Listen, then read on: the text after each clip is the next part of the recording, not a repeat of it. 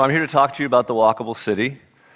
What is the walkable city? Well, for want of a better definition, it's a city in which the car is a optional instrument of freedom rather than a prosthetic device. And I like to talk about why we need the walkable city, and I like to talk about how to do the walkable city. Most of the talks I give these days are about why we need it. But you guys are smart.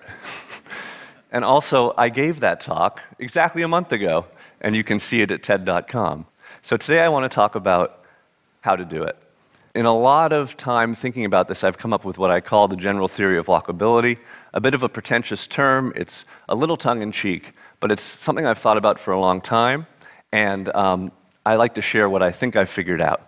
In the American city, the typical American city, and the typical American city is not Washington, D.C., or New York, or San Francisco. It's Grand Rapids, or Cedar Rapids, or Memphis. But in the typical American city, in which most people own cars, and the temptation is to drive them all the time, if you're going to get them to walk, then you have to offer a walk that's as good as a drive, or better. What does that mean? It means that you need to offer 4 things simultaneously. There needs to be a proper reason to walk. The walk has to be safe and feel safe. The walk has to be comfortable. And the walk has to be interesting. You need to do all 4 of these things simultaneously, and that is the structure of my talk today, is to take you through each of those. The reason to walk is a story I learned from my mentors, Andres Duany and Elizabeth Plater-Zyberk, the founders of the New Urbanism movement. And I should say half the slides and half of my talk today I learned from them. It's the story of planning, the story of the formation of the planning profession, when in the 19th century people were choking from the soot of the dark satanic mills, and the planners said, hey, let's move the housing away from the mills, and lifespans increased immediately, dramatically, and we like to say the planners have been trying to repeat that experience ever since. So there's the onset of what we call Euclidean zoning, the separation of the landscape into large areas of single use. And typically when I arrive in a city to do a plan like this already awaits me on the property that I'm looking at. And all a plan like this guarantees is that you will not have a walkable city because nothing is located near anything else. The alternative, of course, is our most walkable city. And I like to say, you know, this is a Rothko and this is a Syrah. It's just a different way. He was the pointillist, right? It's a different way of making places. And even this map of Manhattan is a bit misleading because the red color is uses that are mixed vertically. So this is the big story of the new urbanists, is to acknowledge that there are only two ways that have been tested by the thousands to build communities in the world and throughout history. One is the traditional neighborhood. You see here several neighborhoods of Newburyport, Massachusetts, which is defined as being compact and being diverse, places to live, work, shop, recreate, get educated, all within walking distance. And it's defined as being walkable. There are lots of small streets. Each one is comfortable to walk on. And we contrast that to the other way, an invention that happened after the Second World War, suburban sprawl, clearly not compact, clearly not diverse, and it's not walkable because so few of the streets connect that those streets that do connect become overburdened and you wouldn't let your kid out on them. And I want to thank Alex McLean, the aerial photographer, for many of these beautiful pictures that I'm showing you today. So it's fun to break sprawl down into its constituent parts. It's so easy to understand. The places where you only live, the places where you only work, the places where you only shop, and our supersized public institutions, schools get bigger and bigger and therefore further and further from each other. And the ratio of the size of the parking lot of this school to the size of the school tells you all you need to know about this school, which is that no child has ever walked to this school, no child will ever walk to this school. The seniors and juniors are driving the freshmen and the sophomores, and of course we have the crash statistics to prove it. And then the supersizing of our other civic institutions like playing fields, and it's wonderful that, you know, Weston in the Fort Lauderdale area has 8 soccer fields and 8 baseball diamonds and, you know, 20 tennis courts. But look at the road that takes you to that location, and would you let your child bike on it? And this is why we have the soccer mom now. When I was young, I had 1 soccer field and 1 baseball diamond and 1 tennis court, but I could walk to it because it was in my neighborhood. And then the final part of sprawl that everyone forgot to count, which is if you're going to separate everything from everything else and reconnect it only with automotive infrastructure, then this is what your landscape begins to to look like. So the main message here is that if you want to have a walkable city, you can't start with the sprawl model. You need the bones of an urban model. This is the outcome of that form of design, as is this. And this is something that a lot of Americans want. But we have to understand it's a two-part American dream. If you're dreaming for this, then you're also going to be dreaming of this. Often to absurd extremes, when we build our landscape to accommodate cars first. And then the experience of being in these places, this is not Photoshop. Walter Kulash took this slide. It's in Panama City. This is a real place. And being a driver can be a bit of a nuisance, and being a pedestrian can be a bit of a nuisance in these places. This is a slide that epidemiologists have been showing for some time now. And the fact that we have a society where you drive to the parking lot to take the escalator to the treadmill shows that we're doing something wrong. But we know how to do it better. So here are the two models contrasted, and I show this slide, which has been a formative document of the new urbanism now for almost 30 years, to show that sprawl and the traditional neighborhood contain the same things. It's just how big are they, and how close are they to each other, and how are they interspersed together, and do you have a street network rather than a cul-de-sac collector system of streets. So when we look at a downtown area, at a place that has a hope of being walkable, and mostly that's our downtowns in America's cities and towns and villages, we look at them and we say, we want the proper balance of uses. So what is missing or underrepresented? And again, in the typical American cities in which most Americans live, it is housing that is lacking. The jobs to housing balance is off. And you find that when you bring housing back, these other things start to come back too. And housing is usually first among those things. And of course, finally, the thing that shows up last and eventually is the schools, because the people have to move in. The young pioneers have to move in, get older, have kids, and fight. And then the schools get pretty good eventually. The other part of this part, the useful city part, is transit. And you can have a perfectly walkable neighborhood without it, but perfectly walkable cities require transit. Because if you don't have access to the whole city as a pedestrian, then you get a car. And if you get a car, the city begins to reshape itself around your needs, and the streets get wider, and the parking lots get bigger, and you no longer have a walkable city. So transit is essential. But every transit experience, every transit trip begins or ends as a walk. And so we have to remember to build walkability around our transit stations. Next category, the biggest one, is the safe walk. It's what most walkability experts talk about. It is essential, but alone not enough to get people to walk. And there are so many moving parts that add up to a walkable city. The first is block size. This is Portland, Oregon, famously 200-foot blocks, famously walkable. This is Salt Lake City, famously 600-foot blocks, famously unwalkable. And if you look at the two, it's almost like two different planets, but these places were both built by humans. And in fact, the story is that when you have a 200-foot block city, you can have a 2-lane city, or a 2 to 4-lane city. And a 600-foot block city is a 6-lane city, and that's a problem. These are the crash statistics. When you doubled the block size, this was a study of 24 California cities, when you double the block size, you almost quadruple the number of fatal accidents on non-highway streets. So how many lanes do we have? This is where I'm going to tell you what I tell every audience I meet, which is to remind you about induced demand. And induced demand applies both to highways and to city streets.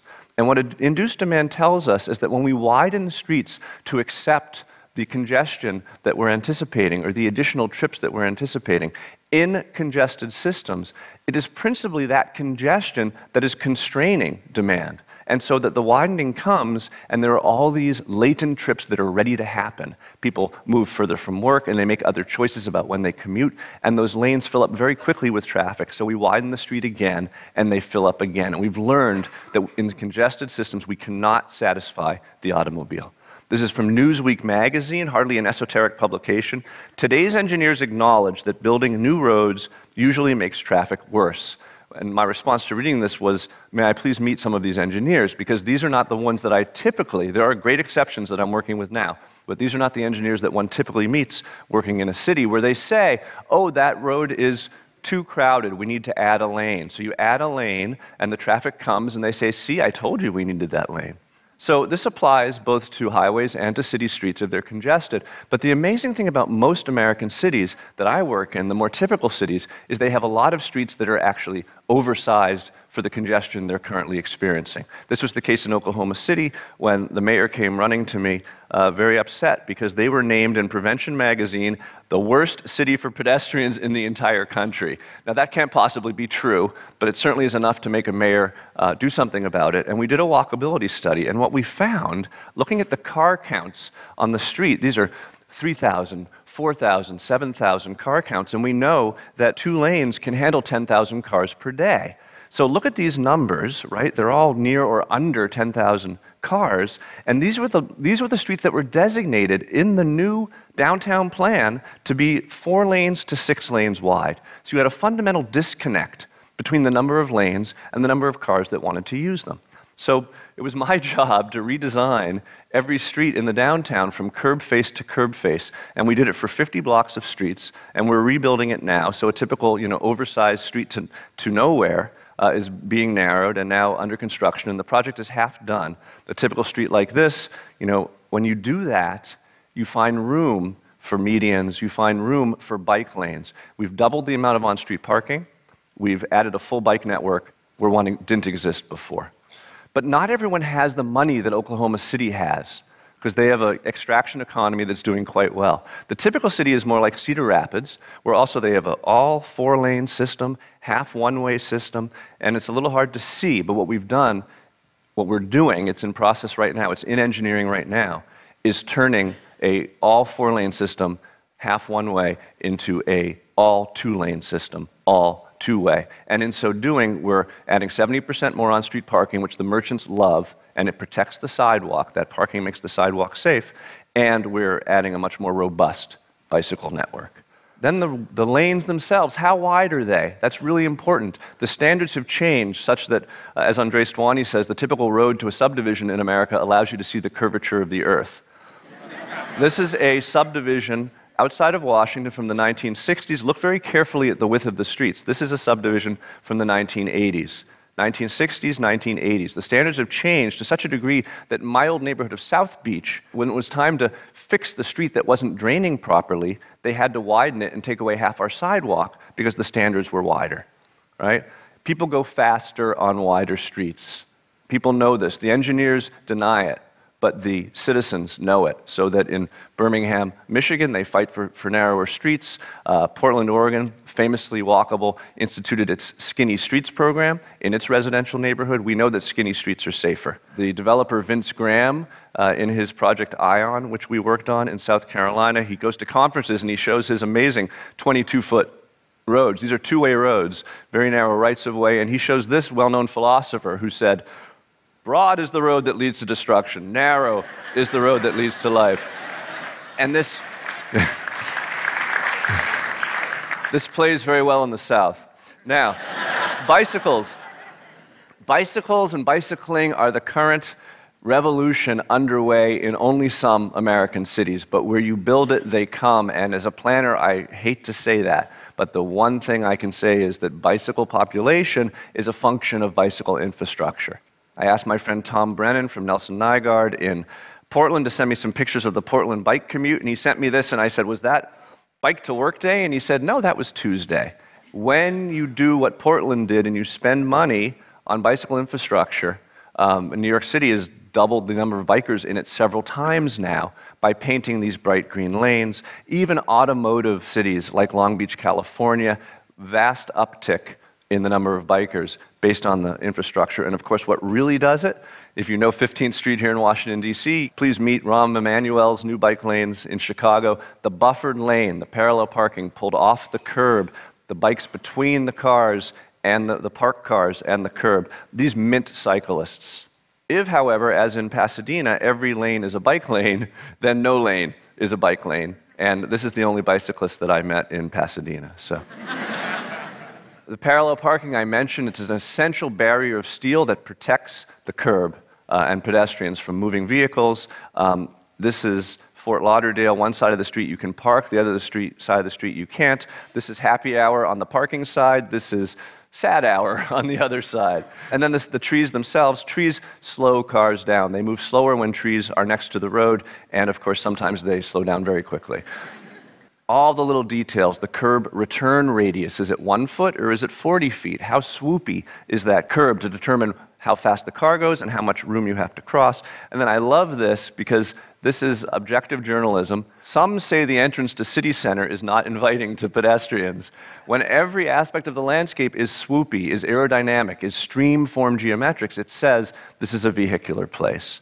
So no one detail, no one specialty can be allowed to set the stage. And here, this street, yes, it will drain within a minute of the 100-year storm, but this poor woman has to mount the curb every day. So then quickly, the comfortable walk has to do with the fact that all animals seek simultaneously prospect and refuge.